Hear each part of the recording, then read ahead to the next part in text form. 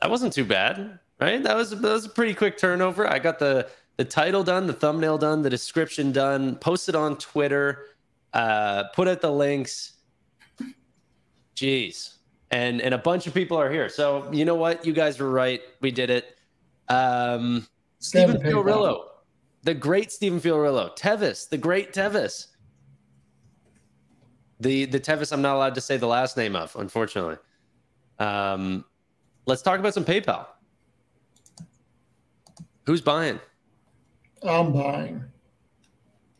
Tevis? And I want to be buying so bad. I don't have a lot of money at my disposal right now, but I'll probably be buying over the next couple of weeks for sure. Do you have a position right now? Only leaps. Okay. All I got. Steven, you just recently wrote an article on PayPal. Yes. Why do you have a strong buy on this stock? So originally I wanted to start a position in it when it was around 64-ish, and I ended up missing it, and then it came down after earnings, and the valuation is so freaking low. I started a position. I'm scaling my way in, right? And I have made 3 purchases so far, and I plan on continuing to purchase shares until 65, 66. Right. That area. But I'm going to say the same thing I said to you. I don't know if it was live or not, but PayPal could be the most undervalued stock I've seen in a very long time. So, okay. So hold on. Is 65, 66 the upper threshold where you don't want to buy any share above that price? No. To be honest with you, I think 75 is a good deal. I think 75 is a good deal at this point. Like, this thing is so undervalued. It's just, I'm looking at this the way I'm looking at SL Green, because I have a pretty big position in SL Green. And I started buying SL Green last winter around 38, bought it all the way down to 20, and I bought shares a couple weeks ago at 31-ish. So I just have an idea in my head of, like, based on what I've already purchased and the amount of shares I want to get to, what price point I want to be at. So when I start writing cover calls on half my position, it'll just work out the way that I want it to work out. But that's my own personal thing. Like, I personally do believe, my own opinion, this thing could be a coiled spring. And that's why I said this could have a meta-like moment.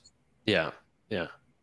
So, like, obviously, whenever people are talking about PayPal, probably the biggest thing is the increased competition. I will probably take more of a devil's advocate approach to whatever side. So just in case if Tevis wants to be bullish or bearish on that side, I want some counter argument here. So there's a ton of competition for PayPal.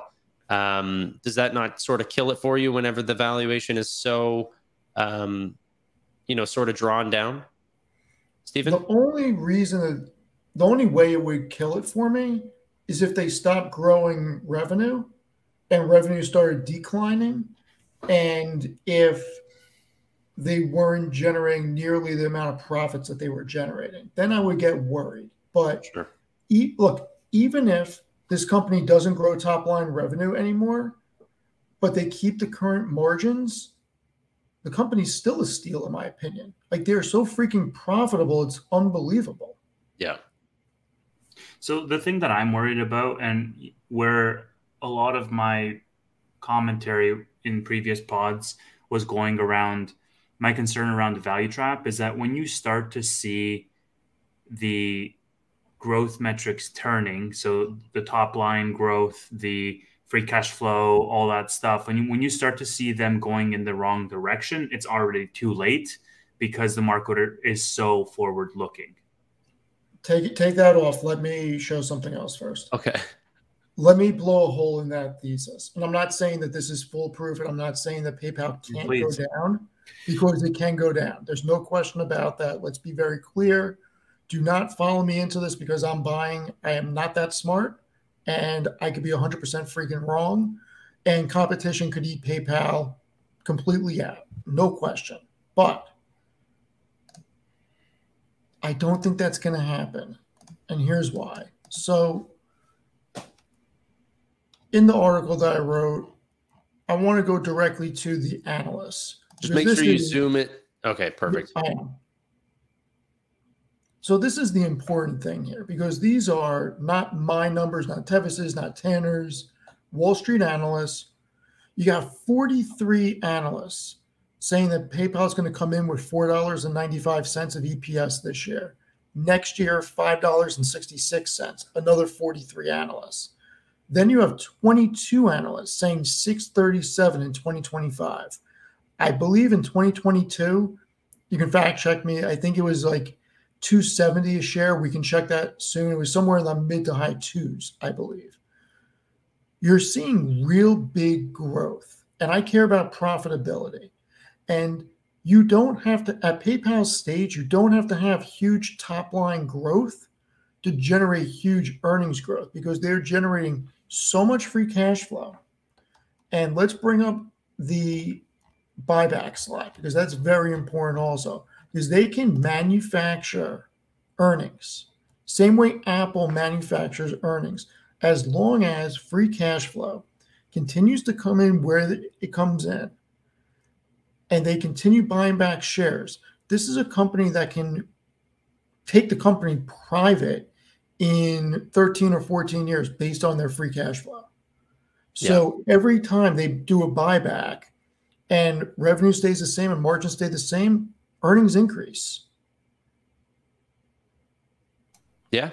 Right. So I want to capture it because I know, Stephen, like I didn't have the chance to read your full article yet, but I was taking a look earlier today, and I want to capture it in sort of phases. You know, I think B-Dubs brings up a good point here on the counter side, saying PayPal is not going to have a meta moment. They can't monetize Venmo.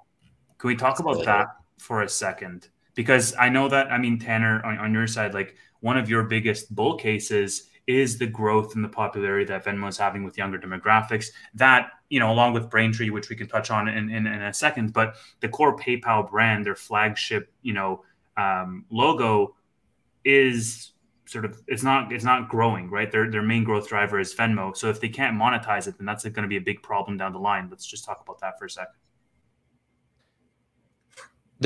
Can I speak on that? Yeah, go ahead. Okay. Their main growth driver is Braintree right now, at least. Venmo's doing all right. But for example, they released one product that took their average revenue per user from $20 to $35. A single new product. It was Venmo Crypto. And so now they're getting into new products like Venmo Commerce. They're getting into teen accounts. It absolutely is monetizable, and I think it'll be from the same way for what you're seeing with every other, you know, multifaceted digital wallet. They can come out with equities, they can come out with crypto, they can come out with all of these things. They've expressed interest in wanting to get into equities. So who's to say that this can't be, you know, a future Robinhood and build into equities trading, but with already the back end of 80 million users? Yeah, but the counter I would have there is that because the barrier to entry is so low, there's really no stickiness from a customer loyalty perspective, right? Because like I can go to Venmo, I can just as easily switch to Cash App. The moment that the competitor offers me a fractional, reward on top, and the reason why is because I don't have any skin in the game. I don't have any sunk cost in terms of like how hard it was to do this process. For example, like, you know, if I'm transferring banks, I have to think twice about it because it's weeks long process. It's my entire life that I'm moving. I might have a mortgage, I might have, you know, whatever, but moving from Cash App to Venmo or back and forth, it's nothing to me. I can have both apps on my phone at the same time. So, you know, maybe just let's touch on that. Yeah. So there was a product that came out in Canada called Wealth Simple Cash. It was trying to be the Cash App of Canada, but it never did take off, and all the plans were kind of canceled. Why did that happen? Why did it not take off? Interac is free. I mean, sure, but that's why. but it's also because your friends didn't have it. Yeah, right? Because Interac is free. Like, it doesn't matter. I can just send through any bank I want, free, and like. Yeah, I don't know. I don't think it's nearly as good. And I think Interac has a lot of flaws, but that's going to get very Canadian technical. But all I was trying to express was that the stickiness that Venmo versus Cash App people have is that their network of friends have that as well. You can't switch between them because your money is all at one, and so is your network of friends that all have that app as well. So maybe this is just a clarifying point. If I'm on Venmo, I can't send to somebody who's on Cash App? Well, you can through other things like they'll have connected external transfers that will take 3 to 5 days. But if you want that instant transfer, you need to have Cash App exclusive or Venmo exclusive users. And they both hook into my bank account, right? So I have one bank account, and then from that bank account, my Cash App can pull from it and my Venmo can pull from it. And I can have both apps on my phone. And then it just becomes a game of who has the bigger network in the US, let's say. Well, they don't really want to take from your bank account. They want to store the currency themselves. So the actual transfer from your bank takes some time. But similarly with SoFi and such, they will do things like they will lend you that money so then you can use it, but then they will end up giving you that money, like the 2-day early paycheck, if you know what that is. But yeah. So I do think that there's more to the stickiness on these accounts. That's why you're still seeing a ton of like volume growth and stuff like this. But yeah, no Interac in America, which is just essentially Zelle. That's all it is. But and it's way less great, and there's no online usability. It's just integrations only. You're gonna have to blow that up. Yeah. Yeah. So look, from a risk standpoint, this is the balance sheet from Q2. This is not a leveraged company. So where my mouse is, you have 5.5 billion in cash on hand and another 4.4 billion in short-term investments. Short-term investments are normally investments that can be liquidated 30 days or so. Long-term is a year or over. So you have 9.8 billion in on-hand liquidity with another 4.5 billion in long-term investments on the balance sheet. PayPal's debt is $10.55 billion.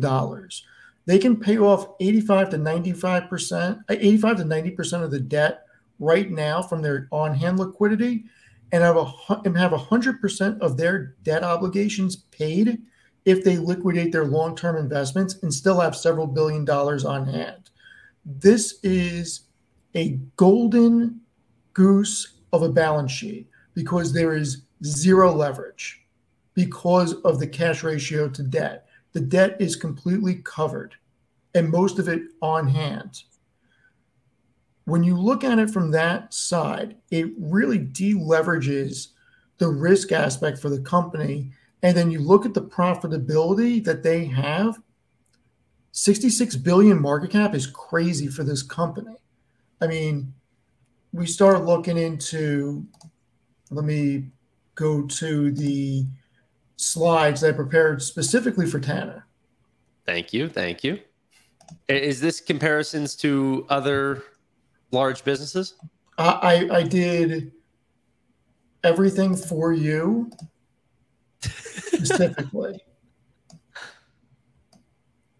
So we'll do the numbers first, and I'll do the actual charts there for you.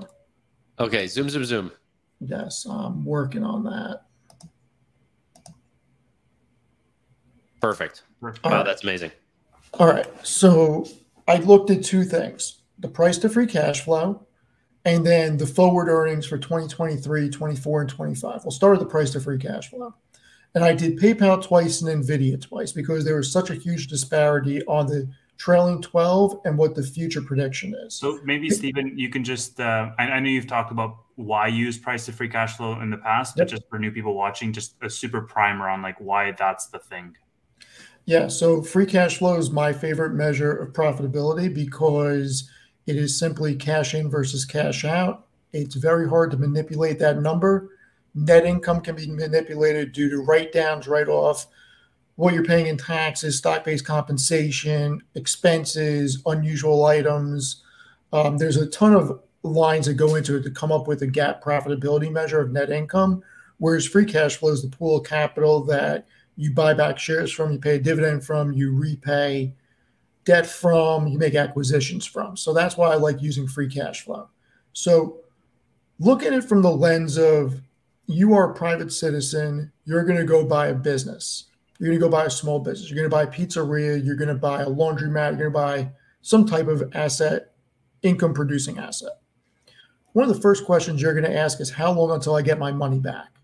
So if you're going to pay, let's say 500 grand for a pizzeria, but it's going to take you 25 years to make your initial 500 grand back, you may not think it's that great of an idea. But if it's going to take 10 years or 15 years, it may be a different story on top of paying yourself a salary. So I look at the price to free cash flow from two things. One, how is the company trading versus its peers? And two, if you were to buy the whole company, how long would it take for you to pay yourself back from the profits? PayPal, with its TTM, trades at 18.4 times its free cash flow, which is lower than any of these other companies. And we have Alpha. I'm not going to read them off.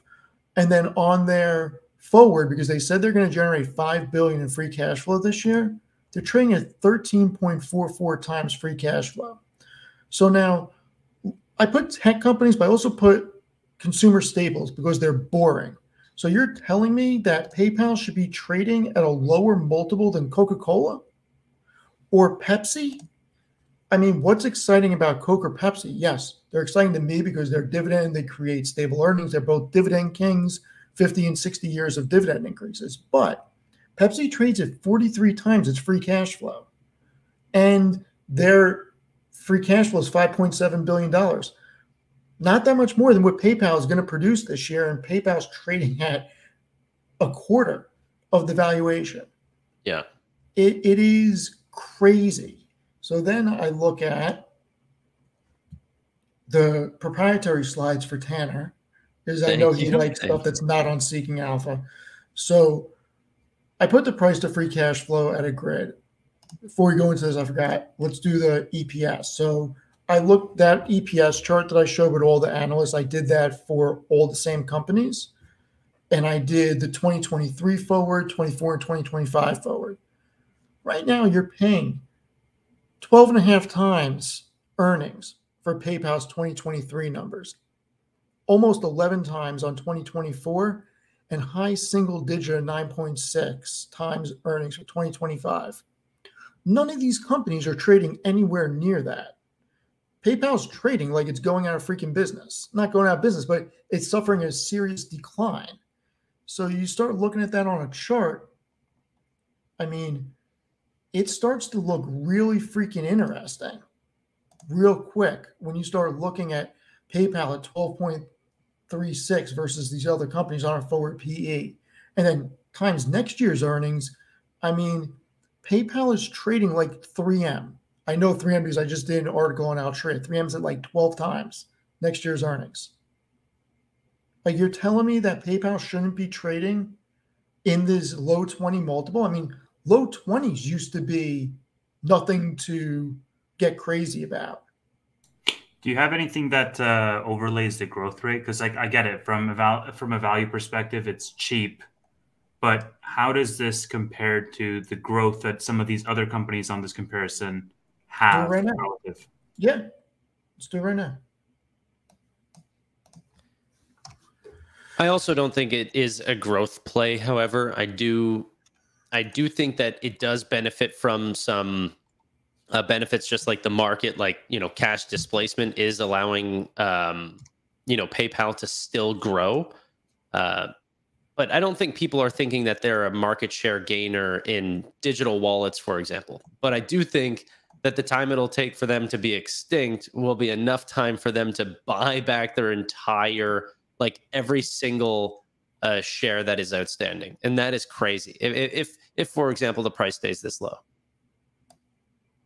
Yeah, so PayPal's going to say from the end of 2023 to the end of 2025, which, keep in mind, they're pretty much doubling their EPS this year. So that's not even accounted for in this. Just the end of 2023 to the end of 2025, they're going to grow their earnings by almost 29%. Coke is growing their earnings by 14, 15%, and Pepsi by 16%. I mean, even big tech companies, Apple's growing at less than 20%. Microsoft 33%. I mean, it's not super low growth. And then if we put in this year's earning, I'm sorry, 2022's earnings, this is going to look crazy. Yeah. So there is growth here. All while buying up shares, reducing the amount of outstanding shares, which means that it's like artificially increasing their growth rates. Right. Plus, the other thing is, like, you know, now with PayPal, the added factor that you didn't have a month ago or 2 months ago is you're buying a call option on this new leadership, which that can slice both ways if you're bullish on it or bearish on it. But that, you know, the what's his name, Alex Chris, is going to have like something to prove in terms of stepping into Shulman's shoes. Over the first couple of months, the first couple of quarters in PayPal, like, he is expected to, on these earnings calls, on these press releases, deliver a vision for, you know, what does PayPal's future look like, you know, not only over the next 24 to 36 months, but what does it look like longer term than that? And let's go down a rabbit hole. PayPal could be a great acquisition target for a lot of companies, because what do you get when you buy PayPal? You get huge free cash flow. You get call it 17 or 18% of the current market cap in cash on hand. You get a ton of users, a great brand. Let's think about the companies. Google and Apple, I am shocked neither have purchased PayPal, because it fits perfectly in Google Pay and Apple Pay.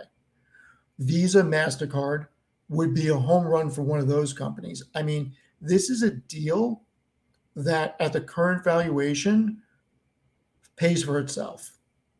I mean, this is not some stupid tie-in acquisition. You got to do all these different things. This is a bolt-on, huge free cash flow machine, highly profitable, large revenue, huge user base, transaction volume, great margins. I mean, I would not be surprised if this company gets acquired.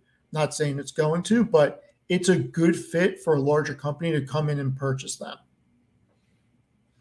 I think there is, like, I don't know about acquisition targets, but there are a large amount of funds that are starting to pick up PayPal right now as well, while the investments are low. So people are looking at this as being a low price for some to actually think that this is now a deal. I do think that this is a sort of an inflection point right now, whether it's going to be a make or break, and the CEO could be a big part of that. But I don't know. Maybe I'm. This could go. Look, this can go lower. There's no question. There's no question that this can go lower. Okay. The problem right now is you're paying the same price that you did in 2017 before all the growth. Like, you're back to 2017 levels. So now you're paying for a mature company that's widely profitable, that's buying back shares hand over fist. And from a valuation standpoint, they're trading like they're Altria. Like, that's crazy. That's crazy. This is a tech company. But that's what I think people are really missing. Like, Braintree is still growing like crazy. They just passed the total payment volume of Adyen. Alex Chris literally specializes in small to medium-sized businesses and self-employed divisions for Intuit, right? That's where he's been his entire career. He's coming over to PayPal. Braintree is their biggest growth aspects right now, and that's exactly where he's going to lie. You know what I mean? I think it's the perfect person to put in the captain's chair right now, and And I'm still a believer that we're going more into digital payments and more into global payments. I think, I don't know. I do think that there will be bigger market share winners than PayPal. I don't think that they're this revolutionary company. But at this price, I think people are pricing it for death when it should just be priced for slow growth. So Tanner, you think that given Alex Chris's background, he's going to put his chips behind the B2B side of PayPal as opposed to the B2C side? Correct. Like, yeah. Is that like Braintree over Venmo type of deal? Yeah, I'm a big believer that that PayPal will be focusing on the platform side of the business, which is where like Adyen is focused, servicing the Shopify's, the WooCommerce, all the companies and their checkout processes, right? It's probably the better move. It's the more sustainable revenue source. It's the only way, like with things like FedNow and all these things sort of picking apart some of the areas of like peer-to-peer, PayPal can't really focus too much on the digital only side because you don't know how much money people are going to keep on that platform, right? And so, but where no one is sort of trying to take away is the checkout side. If you can increase the level of conversions on a certain like, for example, Shopify or WooCommerce or Wix or something like this. I want to use Wix as an example rather than Shopify because Shopify has their own competitor. But if you can offer Wix a better solution, say, hey, we have a one-page checkout that whenever our customers use this, there's a 15% higher chance that they will actually convert into a buying user. Okay. That is absolutely worth a large investment if you're going to convert 15% higher conversions across their entire platform. And that's what Braintree is actually delivering on right now, right? They just need more partners. And they're even expecting to turn 25 more partners on between now and the end of the year. 25 large platform partners. Well, and think about what you said, Tevis. What's this guy's background? Okay. Think about the synergies when he opens up his Rolodex and starts making phone calls. I mean, there is a lot of connections that he can tap to start really front loading that growth again. That's a great point. Yeah. I mean, he comes with a track record from Intuit. He also comes with a network from Intuit as well, which I don't think a lot of people are talking about. Yeah, no, it's something that people don't realize. He has a huge network. He's going to take PayPal in the direction that Tanner said. He's going to open up the Rolodex. He's going to make the personal phone calls, and he's going to get the job done. So are there any natural synergies between Intuit and PayPal in terms of collaboration? Because I know Intuit is like double the market cap that PayPal is at this point. I mean, yeah, like being the payment processor for QuickBooks and these sorts of things. But I mean, aside from that, I don't know. I don't follow Intuit close enough. And you got to remember, if he's liked and if he still maintains those connections, which you have to believe he is and he will, think about the amount of companies that Intuit does business with that can recommend utilizing PayPal for something. Like there's a lot of unknowns that could be very big potential winners for PayPal down the road. And this is, look, from a financial standpoint, this is a deal that just makes sense at this level. If it was 150 or 200 a share, I wouldn't be buying. Like, I would not be calling this a deep value play right now. Like, this is a deep value play based on the numbers, and it's hard to really look at this and not get excited only because the company's so profitable and they're buying back so many shares. Right. So okay. We talked a little bit about Venmo. We talked about Braintree. We talked about, the balance sheet of PayPal and the buybacks. Stephen, in your article, you mentioned, I mean, the entire headline was the meta moment. And it's going to be a little bit of a spiked question, but what is your internal range for when that happens? And the reason why I say it's spiked is because it also depends a lot on macro. But I think we have with Jackson Hole as well today, I think we have a fair landscape today of what we can expect over the next 4 quarters, roughly on the macro. So I'm just curious, like for that meta moment for PayPal, like when do you think that's going to happen? So PayPal topped out around like 312 or 318, something like that. Let me ask you a question before I answer yours. If you saw PayPal shares at $110, would you think that's crazy? No, I think because I think they can go from 60 to 120 fairly easily. And here's why I say the question. Because people remember this stock in the 100 to 200 range. People remember this stock in the 200 to 300 range. This is a market psychology where if it was trading at 110, people wouldn't bat an eye because they remember it being much higher.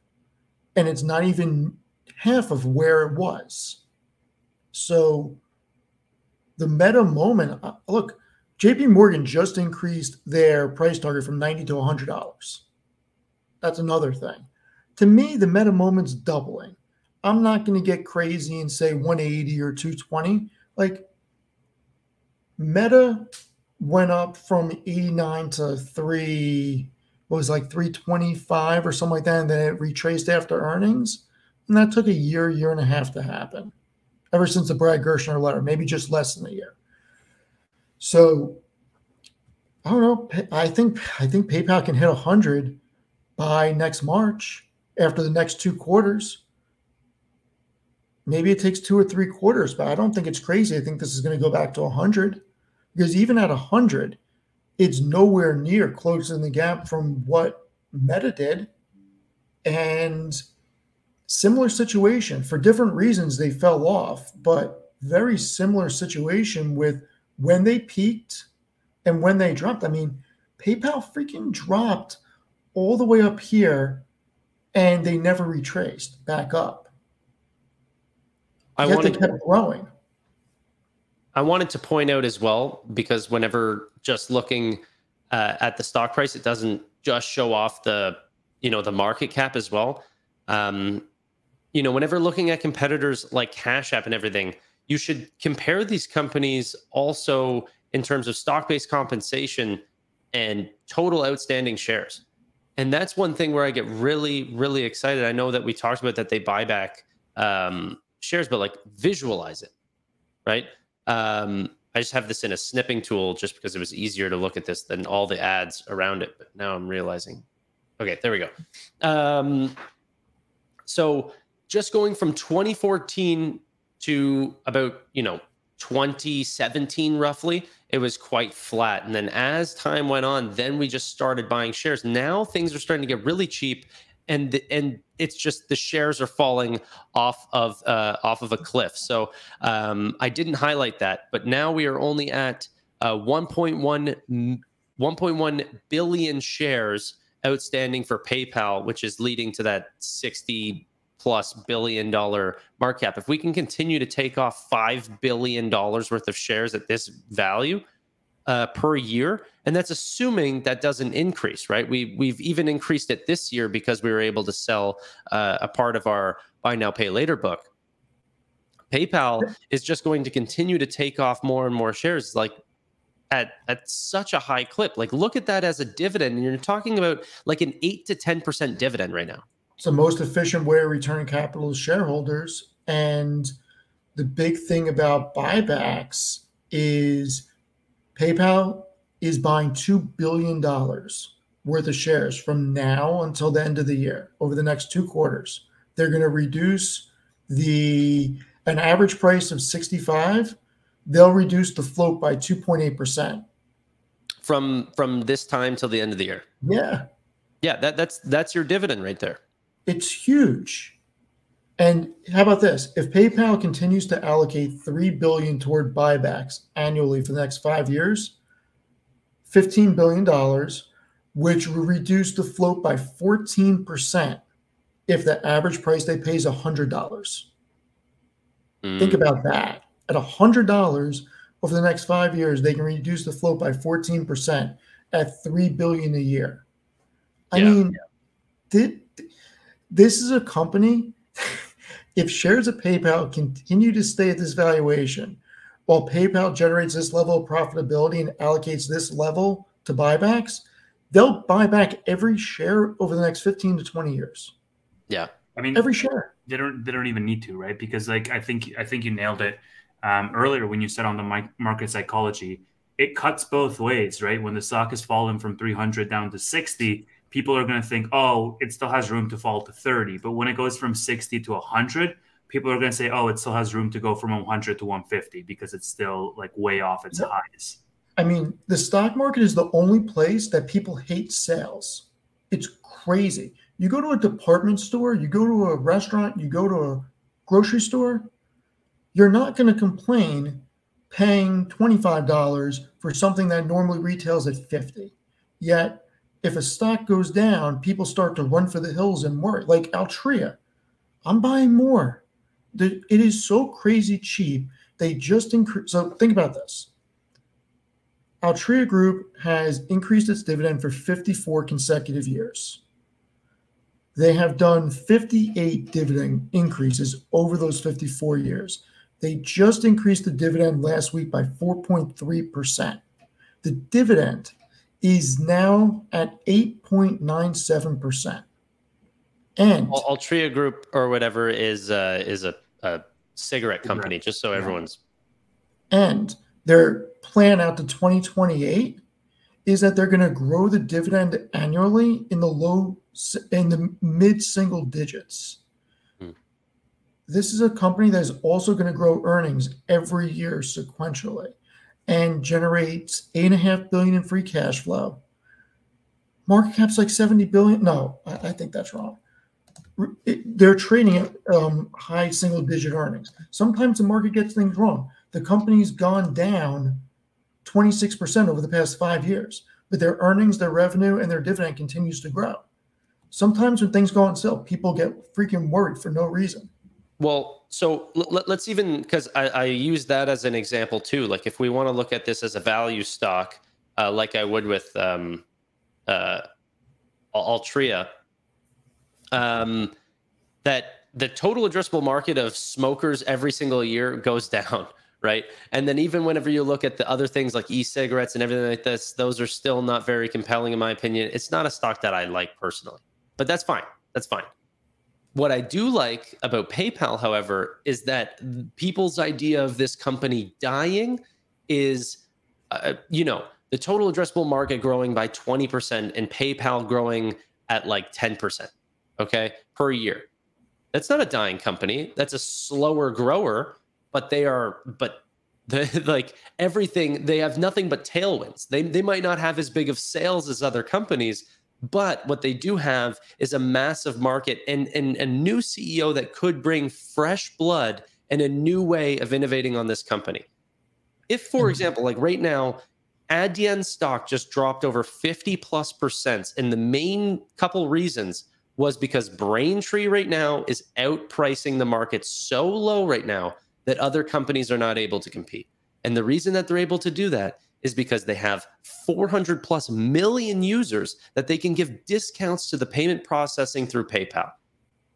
PayPal is by far the biggest player. And think about brand recognition and trust level. So you get somebody like me. I'm not using one of these other companies because PayPal has earned that brand recognition, and I feel more comfortable on a security aspect that my information is not going to get compromised utilizing PayPal. Even if another company has the same level of encryption or whatever it is, I'm familiar with it.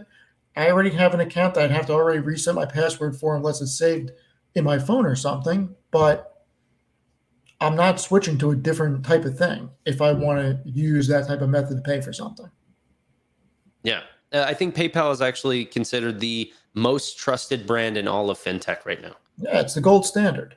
It's the gold standard, not only for users, but also for governments. And people really overlook that as well. Like, name me another payment processor that owns their full entire ownership in China right now that is a North American company. A single one. You won't be able to. PayPal has exclusive rights to their company in China, and it's crazy that they even got that. I mean, I'd look at it like, how much more can they go down? Yeah, they can go down more, but is it really that realistic considering the fundamentals in their cash position and they're not leveraged? I don't see it going to 40. If it does, I'm going to dollar cost average, but I don't see it. I mean, what's the bad news that needs to come out for this thing to go past 55? Like, really think about that. We got to 58 the other day. What's the news that has to happen to go for it to continue to go down? Beautiful question. Yeah. No, but like, if you're going to be bearish on this company, where seriously though, like, yeah, where's the stop? Like, anybody who's been bearish on PayPal has been 100% correct. Like, I'm not somebody that. No, but are you bearish today though? Yeah, but that's the thing. Like, if you were bearish at 200, you've been correct. But are you still bearish now? Like, where does it stop? Where does it go past 50? This is a $45 company. Does it go past 45? Go past 40? Like, where's the floor? Because you want to start talking about going to 30 from here, that puts its market cap around where Square is, and Square generates like 300 million of free cash flow and isn't profitable on a gap level, yet PayPal is widely profitable. So where does the bleeding stop?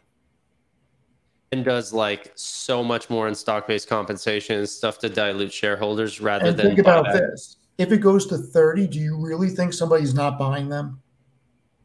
Like, at some point, this becomes a no-brainer acquisition for somebody. But they'd never, like, would they even entertain that acquisition offer?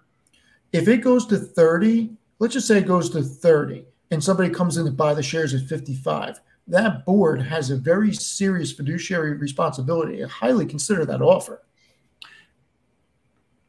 Right. I mean, look, the one thing I will say is that all the points are valid and logical and make sense, and all the numbers are there for like the correct analysis to say or to have a very strong case. The thing is that the market is incredibly irrational. I mean, we've seen tech stocks from 2021 to now. I mean, they've fallen 80, 85% in a lot of cases, in some cases even like 90% in some of the more speculative growth names. So to say like, oh, well, I don't see a catalyst for PayPal falling under 55. I think that like it could fall to 40, it could fall to 30 if the macro keeps falling, because it's just the market being irrational. Like, there is no price at which I will say, oh, well, it can't go underneath this price, because that would assume that everybody in the market is rational, which we know for a fact they're not. Yeah, but that's what we try to do here every day is, can we find something that the market isn't seeing? You know what I mean? I agree that there's more upside than there is downside at this level. If you do enough due diligence. If you look at this as just PayPal, it does look like things are slowing growth, and that the average person, especially younger users, do not make a PayPal account. The problem with that assessment is just assuming that PayPal is just PayPal. PayPal is a whole bunch of things now, and they're only growing. I mean, look, talk about a market being irrational. I mean, this is from 2 weeks ago or 3 weeks ago in one of my other articles I wrote. I think it was the beginning of August. I mean, talk about being irrational. Those are crazy numbers. Like, if you, and once again, go back to the business aspect. If you're going to buy a business, okay, and regardless if Shopify has more growth potential or not, because there's a good chance that they do, from a business aspect today, are you paying $74 billion for Shopify that loses $2 billion a year, or are you paying $69 billion for PayPal that's making $4 billion in net income? Yeah, I mean, yeah. Talk about the market being irrational. I do think that in your articles, though, you should put my name in them somewhere, because you're like comparing them to Shopify, Nvidia, all like. I compared it to Shopify because Shopify was another market darling in 2021 in the internet purchasing space. While they don't do payment processing, but they were in that area. That's why I use them. Yeah, no, those are my two biggest positions right now, is Shopify and Nvidia. but it's like, you know, I love a thick valuation. I mean, look at Snowflake. Snowflake trades a huge multiple. They're free cash flow profitable, but they're not GAAP profitable. Yeah. Yeah. All PayPal needs is some AI and a partnership with NVIDIA, and they're going to be back to 150 before you know it. So there is real bear cases to PayPal. Yes. One of them being their transaction margins. Whenever looking at how much they make per transaction, it has been continuously going down. However, that being said, management has said this will recover in 2023. They've then specified that to say, whenever we meant 2023, we meant Q4 of 2023, obviously, right? So now people are like, okay, well, this is all now tanking the stock even further. And very much like Shopify, they got themselves into a lot of hot water because during COVID, they had guided exponentially, like very, very excited, right? Very excited that online shopping has now been seen by the masses and that growth will not turn back to brick and mortar. It did. Okay. That killed those two companies at the time. So I don't know if people have faith in PayPal's guidance going forward. So even though they're projecting and saying great things going forward, even about transaction margins, doesn't mean that people are taking too kindly to it. Go ahead, Stephen. No, I was bringing it to set you up for it in case you wanted to refer to it. Oh, okay. So yeah, just at the bottom here, on the most left is the latest. That's from, if you can scroll up, that should be, what is that? Q1 of 2022. And then all the way to the most right is Q2 of 2023, which you can see at 45.9% versus 50.9%. A lot of this, though, is all that benefits that they're giving to newer companies that are coming onto Braintree. Now, one of the areas, and this is sort of the biggest bear thesis, and I'm going to get a little technical, okay? I apologize. But there's a lot of problems with payment processors in general in the overall marketplace right now because they're kind of losing their exclusivity, and it's kind of becoming a rate game where certain companies like Shopify can work with all three, right? And between Adyen, Stripe, and Braintree, and individually choose at the time which one has the lowest rate and then flow their volume through that system. Okay, so you're only rewarding the ones that are giving you the lowest rate, and then you kind of get into that whole, taxi cab sort of environment where you're just sort of, offering the person with the lowest rewards the benefits, which ends up being the lowest reward. Then there's an issue that the payment processing space kind of turns into like the airline space, where all the sort of products are similar, but the real reward is the end consumer. I'm not a believer that this is going to happen because obviously innovation is going to continue to happen. People think that the checkout is completely finished. I don't think it is. I think there's a ton of room to go and a ton of growth to still be had. But it is probably the biggest bear thesis across the board for all three companies. But yeah, I don't know. Like Tevis, what do you think? Like. Do you have any interest at this price right now at $60, almost 60? $61.19 right now is what it finished at. Yeah, I mean, look, I think PayPal is not a company that I want to be holding over the long term because it doesn't mesh with, like, I understand the buybacks and I understand that, it can be a cash cow and whatnot. But I think that I'd rather invest in smaller companies that have higher growth. So similar to like SoFi's, for example, that even if though they're not profitable yet, they have the potential to later on down the line. And I don't know what happened to my camera. If you guys, you're good. But I am interested in buying PayPal simply for the fact that it is a good turnaround play for me for the next 2 years or so, because if and when it goes back into the triple digit range, then all of a sudden, like, that's a really good payout for that amount of time. Yeah. So Tevis, I'm in the same boat. Like, this is not a 5 or 10 year investment for me. This is something where I am saying I'm willing to lose X amount on the money I'm putting into it. If it hits a certain number, I'm going to sell. Let me rephrase that. If news comes out to make it go down to a certain number, I would sell. But if it goes down for no reason, just because it continues to go down and I didn't call the bottom, I'll dollar cost average into it. But I'm looking at this. This is not a Palantir to me. This is not a SoFi where I'm saying I'm in this for 5 or 10 years, come hell or high water, unless management does something to really make me change my investment thesis. I'm in this for a week, 6 months, a year, maybe a year and a half. Once it gets to 100 to 120, 125, I'm not sticking around. Like, this is one of those opportunities where I'm going to be like Chris. Like, this is something where I think really is tremendously undervalued.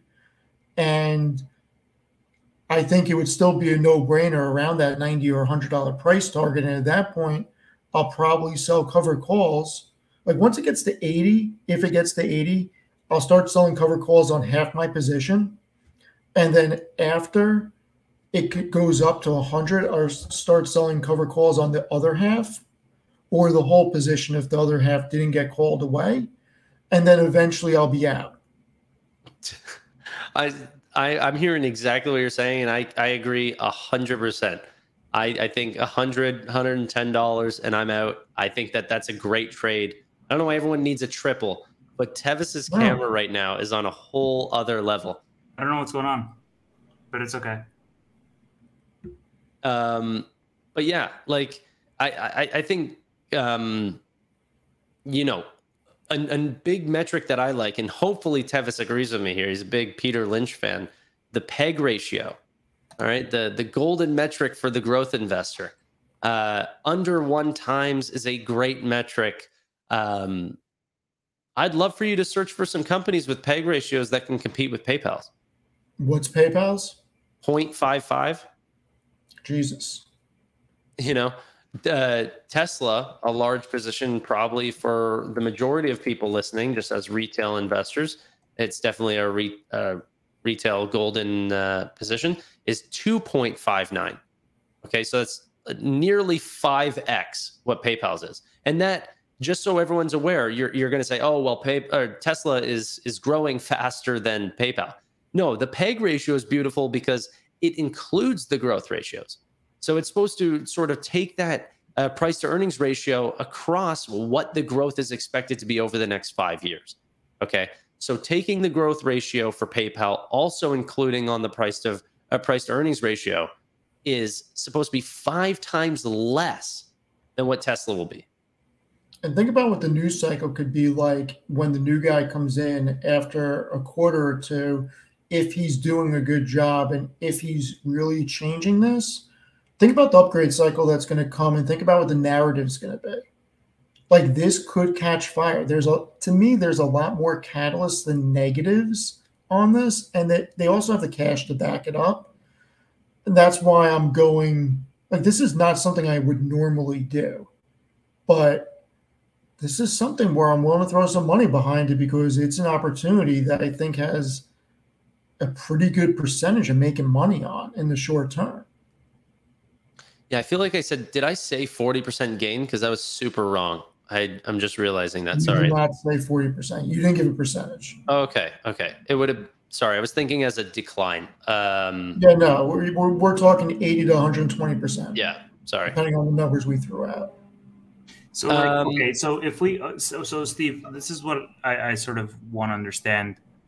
If we're both on the same camp where it's a short-term play and we both have 80 to 120% as our target. Me too. Hey. Okay, all three of us, 80 to 120%, we want to be in and out in 2 years, then what's the benefit of just shares over leaps? Is it just the reduced risk involved? I mean, I don't like buying options. I like selling options. So to me, I don't want to hold naked calls for the simple fact that if it doesn't work out, I'm out the entire money. Like, if this doesn't work out in the next year and it stays at 65, I didn't lose any money. I can just sell my position. Like, right. You could make a lot of money on leaps if they work out. But I don't have a crystal ball, and I don't need to play that game. Like, maybe I'll buy one just for the hell of it, but I don't know. It's not something I do. I'd rather just freaking hold the shares, sell cover calls, and make money that way. And if it doesn't work out, just get out and do something else. Yeah. So we're about to hit an hour. There's obviously other things that we could cover, small niche things within PayPal's business, like the fact that their operating expenses are getting cut like crazy, and sales and marketing is down like nearly 30% year over year, stuff like Tim, this. I got a question for you. Since you're going to know this more than me, is the new CEO tied to any RSUs? Not that I know. They haven't disclosed anything yet. Is that's going to be a very interesting thing. If this guy's coming in and he has performance metrics to get paid out, that's going to be very big. Well, a couple things that we have to remember, right? He was part of the fastest growing segment in Intuit for the past, like, however many years. Like, I don't think he would be happy running this as a slow ship. I think he's going to get right to innovating. And by the way, PayPal is innovating on new products at the fastest rate that they've ever done. And also, on the same breath that I'm saying that, is also the cheapest price that you can buy PayPal at ever right now. And so aside from it being at $58 a little bit ago, I mean, it's in the ballpark. And because I got confused, or a couple people who were confused in the comments saying, well, no, it was $57 back in 2017. I'm talking as a multiple, to how much they've earned versus revenue versus every single metric, whether it's price of sales, price of earnings. It is the cheapest the stock has ever been, because those numbers have grown so much since 2017. Anyway, any other things that you guys want to say before we close this out? Steven? Yeah, don't buy PayPal because I'm buying PayPal. Do your own research. But if you're using this as supporting material, I think that if you look at the numbers, there are not many companies that are going to reflect the sell-off PayPal has gone through for the profitability it has and the balance sheet it has. I mean, Meta is the only other one. Meta was a bigger company. Meta was generating a lot more profitability. They had more cash on hand. But they were a very similar situation. Show me another company that's done that. I mean, I can't think of one. Yeah. Especially with no leverage. So Crossroads in the chat, who's done a ton of great PayPal due diligence, is saying that Alex Chris's compensation is almost all RSUs. He says he'll be the worst paid CEO if the stock doesn't do well. 1.25 million salary. Amazing. I mean, Noto makes something like that, 1.4 million. Yeah, but Noto also has like 300 million in terms of like performance. Yep. Almost all of the salaries in RSUs. Where did you find this, Crossroads? Please send that to me. I'd love to know. Yeah, seriously, your camera is super annoying. Okay, so it's literally overheating. I touched it and like burned my hand. It's off. If it combusts in the next seconds, like I wouldn't be surprised. Okay, I'm going to quickly say also, though, what is also funny is that institutions still own the large majority of this stock, 76%. They are not shorting this stock at only 1.59%. Anything under 2% is considered like zero, okay? Some of the greatest PEG ratios that we're seeing and still holding up great growths across Venmo, across Braintree, and core PayPal is still all growing. I don't see the bear case nearly as much as some do. Just because a competitor like Apple Pay is growing faster than we are does not mean that both can't coexist. Yeah, this is not a short attack. Tevis? I agree. All right. From Tanner, Steve, and Tevis, the Glasses crew. This is the Glasses Weekly. And the Pokemon Mafia. All right. Next week, I'm going to have something to show you. Perfect. Okay. Perfect. I like that. We are going to start a new podcast, Alternative Asset Weekly. Oh boy. I'm not. It's like gold, Pokemon. Yeah. All right, guys. Thank you so much. Bye for now. Thanks, y'all. Later.